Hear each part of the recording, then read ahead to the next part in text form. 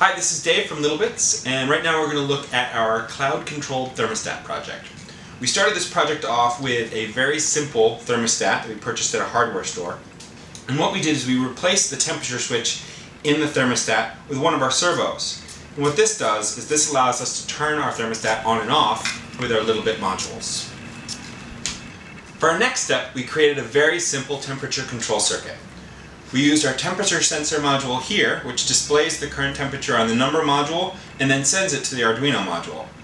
A dimmer switch allows us to set what temperature we'd like it to be. This gets displayed on this number module here and then also sent to the Arduino.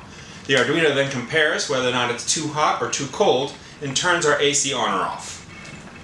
The Arduino takes a reading from the temperature sensor and sends that information to the input of the cloud module so you can read the current temperature using the web app. Using the slider on the web app, you can also set a new set temperature. That information gets sent out the output of the cloud module and into this second Arduino, which allows us to override the manual control so we can change the temperature remotely. For more projects and resources, check us out online at littleBits.cc.